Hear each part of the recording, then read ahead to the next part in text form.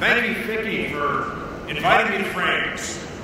It really is an honor for me to speak in front of such a vibrant forum about timely issues and challenges that affect our industry. Before I go on, I want to acknowledge today, ladies and gentlemen, we meet at a very important moment in time. Very important. Because it's the beginning of the Indian Premier League season, of course. And I know there's some big questions out there playing on the minds of many, like, can the Chennai Super Kings successfully defend their title? Well, I grew up in the United States where we, with baseball, where we threw the pitch as opposed to bowling it. We hit home runs instead of sixes, but rather than discuss the finer points of these two great sports, the former diplomat in me knows better than to talk cricket with this crowd. But I will say this: the IPL is the most exciting and most attended cricket league in the world, and that's why Star is banking on this passion and has paid substantially for the broadcasting rights for the next 5 years. Now that's the kind of smart media business that all of us can understand, and it's what I've come to talk to you about today.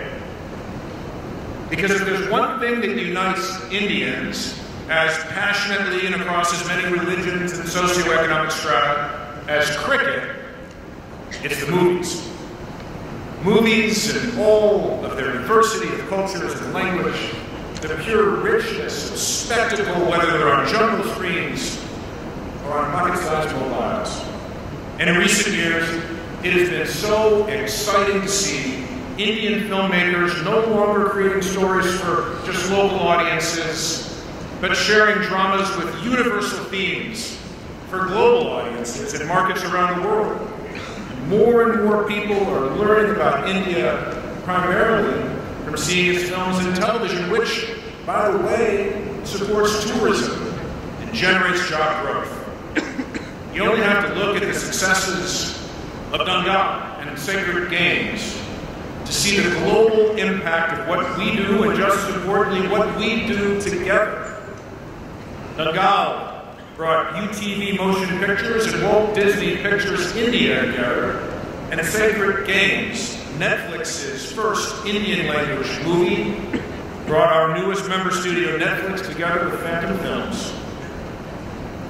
On a personal note, this is my third trip to India over the last couple of years. And in my previous capacity as the United States Assistant Secretary of State for Economic and Business Affairs, I saw this beautiful country from many perspectives, from the economic to the political, and from business to the cultural. And I also saw the vibrancy of the Indian film and television business. The film industry, which makes between 1,500 and 2,000 films a year, contributed $33.3 billion to the Indian economy and supported 2.36 million jobs in 2017. It is also the largest television market in the world, with more than $10 billion in revenue in fiscal 2018. And when I visited, I knew that Bollywood was, and still remains, the world's largest producer of films, contributing more than 40% of India's box office revenue, so I needed to see it for myself. When I was here, I visited a Bollywood film set, which turned out to be, of course, the most memorable part of my visit. Watching the day-to-day production activity was extraordinary. You couldn't take your eyes away from the spectacle, the sheer enormity of the scenes, and I saw a marvel of creativity. So India, I'm one of your film and TV industry's biggest fans. And I'm proud to return to this extraordinary country as the chairman and CEO of the Motion Picture Association to represent the interests of our member studios, many of whom are here today. They are so deeply invested in India. Disney, Fox's Star TV India, Sony, Viacom, and Netflix, which is our newest member, has made a very strong commitment to this market. Because of our presence and our deep investment in India's future, we want to be your partners in many mutually beneficial ways. So we share a deep interest in incentivizing the Indian media and entertainment business to grow even bigger here.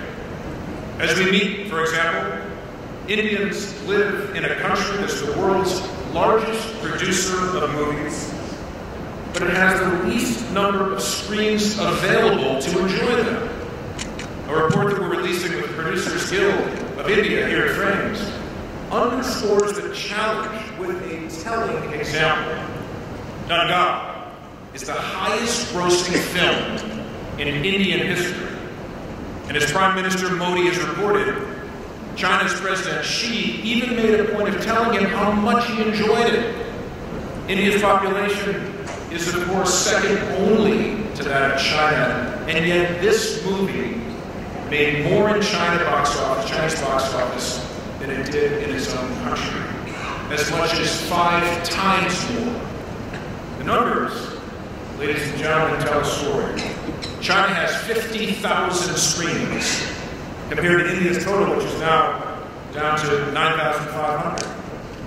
Clearly, as our report concludes, building more screens would bring much more revenue to India, and that would be a game changer for the national box office and the entire entertainment industry. But unfortunately, there are at least as many state laws governing the construction of new theaters as there are states. Some laws even date back to the British Empire days, a time when they were opposed to restrict the gathering of large crowds. Incentivizing our industry is so much more effective than hampering it, which is why we're urging the states to reduce those barriers by shortening the time it takes to get approval to build those screens. And on the production side, we're pleased that the government is thinking about a federal tax incentive for filming that our studios will be very much behind. We've also urged state governments to step up their incentives, not only to local films, but also encourage foreign investors. We're happy that the Film Facilitation Office India, created in part at our industry's request, regularly engages with states to open doors and create more opportunities. We have to build upon and support Prime Minister Modi's historic one nation, one tax idea, so that creators are not so overcome with additional local taxes that they change their minds on starting productions. We've encouraged state governments not to levy additional taxes to discourage filmmakers, and we've asked 3 states that have introduced local body entertainment taxes to roll them back. And of course, there's so much more that we can do together, not only to protect our creativity, but actually incentivize the market and build on the kind of growth that India enjoys today in its OTT, streaming, direct-to-consumer industry.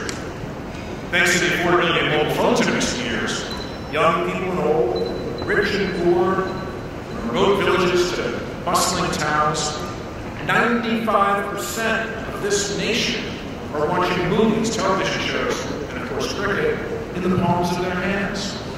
And around the world, people spend an average of 6 hours and 45 minutes a week on the internet.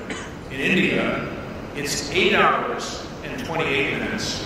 And according to a recent study by the Boston Consulting Group, the OTT streaming market here in India is going to reach $5 billion by the year 2023. We know that together we can build an even bigger entertainment market, a market that can generate millions, even billions of rupees in revenue to the exchequer, a market that can create jobs and opportunities across the entire economy. And as the producer end of this equation, filmmakers and other creators are often beset by cumbersome regulations that slow down the shooting permit process, or by state taxes that threaten to engulf their production budgets. And in our conversation with the federal and the state governments, we've advocated a basic formula: simplify, incentivize, promote, and measure return on investments on any incentive program that takes India forward. For example, the NBA shared an economic contribution report last year that underscored the importance of the movie entertainment sector to the Indian economy. And we're happy that the Indian government identified the Indian media and entertainment industry as one of the 12 designated champion sectors to help raise its export services to more than 4% of GDP by 2022. many other countries, we've seen the positive impact of rewarding creativity instead of harnessing it as a mission. And wherever appropriate, we try to show the economic rewards, the return on investment of these and similar initiatives. And on that point, creativity, I want to talk for a few minutes about piracy and copyright protection. Creativity is the heartbeat of our industries. Piracy cuts into that piracy. It robs income from creators and craftsmen. Our creative output starts to drop off, and little by little, the entire ecosystem breaks. Our economies lose, and a rising number of consumers here across the world are deprived of great stories. Now, when I came here with former Secretary of State John Kerry as his top economic and business advocate, one of the issues before the Indian Parliament was camcorder legislation. And I was among those who strongly advocated for legislation to address in-theater camcorder piracy. And I'm pleased to see that the Cinematograph Act amendment is now inching closer to the finish line. And not only that, it contains many of the provisions that our industry proposed. This is an important step, but it's essential to address online piracy problems in a comprehensive manner. In Maharashtra, for example, the very heart of Bollywood, we're fighting to reduce piracy in a very direct way. The Maharashtra Cyber Digital Crime Unit, or the MCDCU, is a great example of multiple stakeholders partnering on a successful endeavor to honor and protect the sanctity of Indian creativity. Our studios support the MCDCU, while the Motion Picture Association has helped to coordinate their efforts with law enforcement. To date, law enforcement has taken down 235 illegal pirate websites. And this effort has been such a success that we're working with the Department for Promotion of Industry and Internal Trade to promote the model to other states here in India. It's our hope that this example can be adopted across India and even internationally with cooperation from similar agencies. It is as important to protect India's incredible creative assets as it is to introduce the incentives that will not only produce more cinema screens, but build greater infrastructure across all platforms. It makes India this ever more robust media and entertainment market that we all want to see. That is an outcome and a future that I anticipate with great excitement, and one that I look forward to working with you to realize in the years ahead. The great cricket journalist Peter Roebuck once told a story about India's passion for cricket, but I think it actually has a message in there for all of us too. He said this: a train that was going from Shimla to Delhi stopped at a station for a few minutes longer than usual. And the reason it stopped was simple.